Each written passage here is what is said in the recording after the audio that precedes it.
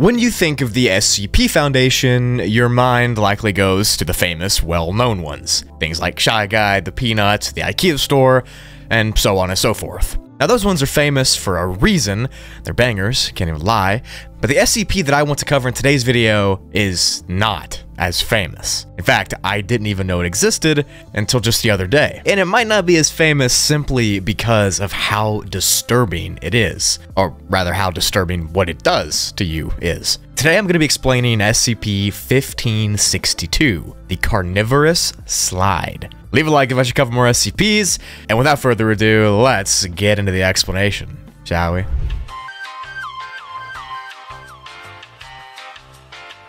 SCP-1562, or the Slide, or the Carnivorous Slide, whatever you want to call it, takes the appearance of a metal playground slide that's 2.2 meters tall and 3.4 meters long, or 7.2 feet tall and 11.1 feet long for the Americans listening. The slide itself looks pretty normal, like an old metal slide that you'd see on a playground from your childhood.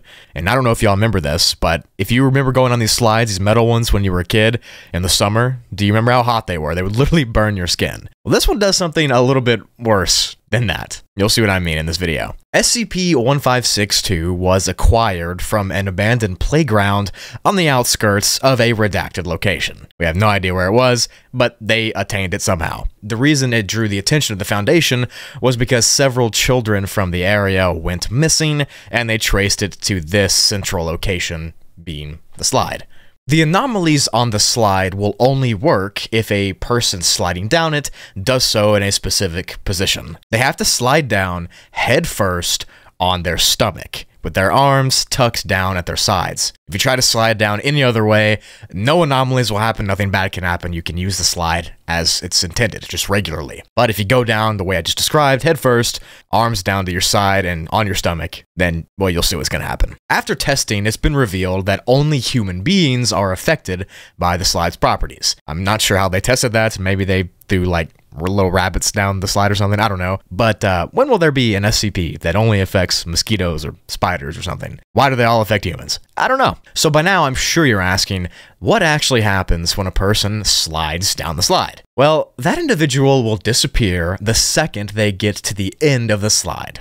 About 15 centimeters before the actual end, to be exact. It's as if the person slips into an alternate dimension at that exact point. You can see here in this little render I made where this dotted line is, that's about where you would vanish if you slid down the slide. Attempts to tie safety lines to people and send them down have proved ineffective, because the second the person reaches that spot on the slide, the rope cuts itself off and we lose them. Now, where these people go or exactly what happens to them is where things begin to get rather disturbing. Just like the title says, this SCP is genuinely almost too scary to mention. When an individual blips out of our reality at the end of that slide, they are transported in that same position they slid down the slide in to a tight, enclosed tunnel. They are head first on their stomach, arms to their side, and facing downward at an angle. But instead of continuing to slide down the tunnel they're in, they're lodged and stuck inside of this tunnel. The tunnel is thought to be some sort of enclosed cave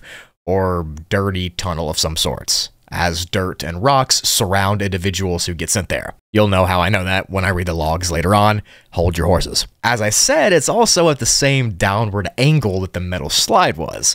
So the person that blips off the slide into this tunnel is stuck, facing downwards, with their arms to their side, chest compressed to the bottom, and all their blood slowly rushing to their head, unable to move, in total complete darkness inside this tunnel. Now, first of all, being stuck in a claustrophobic tunnel where you can't move is bad in general. But being stuck in a claustrophobic tunnel where you can't move at all, and you're being forced to go at a downward angle on your stomach, that might be the worst position you could literally find yourself in ever. Maybe. There might be worse ones. Don't quote me on that. Now, I'm about to read the transcripts of a couple audio logs between the Foundation and the subjects who got sent down the slide into this tunnel. This is where the majority of the details I just described came from. Let me tell you, it gets worse. The first audio log reads as follows. D-2445 was given a two-way communication radio earpiece to talk to researchers observing the test. Communication began immediately after D-2445 disappeared from SCP-1562. Dr. Darretts. D2445, can you hear me? Yes, doctor, I can hear you. Where are you now? I don't know. It's some sort of very small tunnel. It's really cramped. Can you get me out now? Can you describe it to me? No, it's too dark. I can't see anything, and I'm stuck. Stuck how? I'm still headfirst on my stomach, and my body's at an angle, but I'm in some sort of tunnel, and I'm stuck. I'm completely surrounded by rock or dirt on all sides. I don't have enough room to raise my head or move my arms, and I can't move forward. I really want to get out of here now. We're going to try. Can you see anything? Anything at all? No, I told you I can't see anything. I'm getting kind of freaked out. I'm not claustrophobic, but this is pretty uncomfortable. Pull me out of here. Unfortunately, your safety line was severed when you disappeared, so we cannot pull you out. We'll try to figure out another way to retrieve you. For now, just keep calm and keep talking to me. No. You need to get me out now. I can't handle much more of this. Please stay calm. We will have you out of there as soon as we can. Okay, I was able to worm my way forward a little bit, but my head hit something. What did you hit? It's a shoe, I think. It's small. Jesus. What's wrong? Get me out of here, doctor. Get me out of here now. Calm down. We'll get you out of there as soon as we can. No, you need to get me out of here right now. This shoe is so tiny. So as you can see, the subject that got sent into this tunnel was able to kind of worm their way down forward slightly, even though they couldn't move their arms and their head was facing downwards. And they eventually got to the little shoe that belonged to a boy, a tiny shoe. Now at this point in the logs, the Foundation decided to send a person in to rescue that other person, or try to, as well as a GPS tracker and a headlamp to see where this tunnel is actually located. That way they can dig into it. Here is log number 2, which takes place right after the plan I just told you. Are you still there, D445? Please, I do not want to be in here anymore. We're going to send someone in to pull you out. It started talking. What started talking? The little boy did, but it doesn't make any sense. Tell me what he said. He just kept asking where he was. I told him I didn't know, but I don't think he was really talking to me because somehow he didn't respond to my voice, and he told me to stop crying when I was actually sort of calm. What else? Was he moving at all during this? I don't think so. He was screaming, and I told him to shut up, and he just kept screaming and crying and asking for his mommy. Then he finally stopped, and shortly after that, you contacted me again. Please get me out now. Okay, we're sending someone in. Don't panic if you hear or feel something behind you. So they decided to send a new searcher in to find this person in the tunnel. They chose somebody that was smaller sized and skinnier and shorter. That way they could maybe crawl around in the tunnel properly. And like I said, they also sent him with a GPS beacon and a map. Of course, when the searcher went down the slide, the rope was detached and cut the second he got to the end of it, and after that, the GPS beacon can no longer be traced either. So picture this. We have the rescuer now in this small tunnel, as well as the person that just went down the slide earlier that was stuck ahead of them in the small tunnel. The final log takes place right after that searcher gets to the tunnel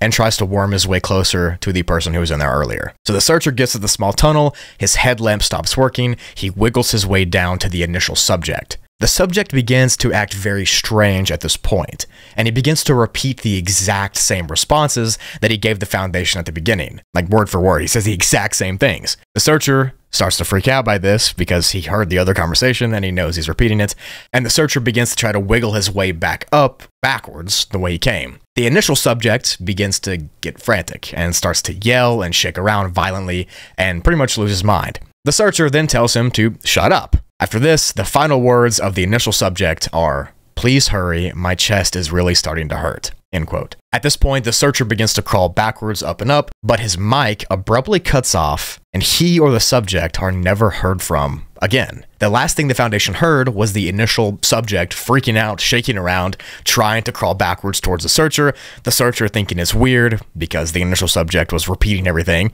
and then the mics went quiet. There's lots to unpack there, but just picture this for a second. These two guys are in this small compressed tunnel at a downward angle on their stomachs. They can't move, they can't roll over. Oxygen is limited. Their heads are having all their blood rushing to them. Their chests are getting compressed more and more. The harder they struggle, it's getting worse. It's like a vice grip slowly tightening. And there's a small child in front of them both asking for their mother. They don't know where they are. The GPS doesn't work. It's pitch black.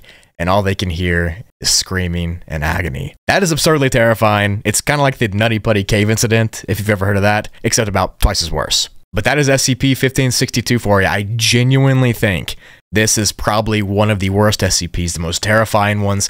Several people on Reddit agree with me. This is one of the most underratedly horrifying ones, and I believe it might be my worst nightmare. Getting sent to a small cave, compressed downwards, unable to move, and kind of just at that angle until you stop breathing, I guess. And maybe now that you've heard about this SCP, you might realize why it's not as famous as the other ones, because it's genuinely probably too disturbing to talk about a lot. There's no idea where this tunnel is located. There's no idea how it's connected to the slide. No one knows how many people have been sent off the slide into the tunnel. We don't know how it ends. We don't know how many people are there, but we do know what position people are stuck in when they get there, and that might be the worst kind of knowledge. That is horrifying.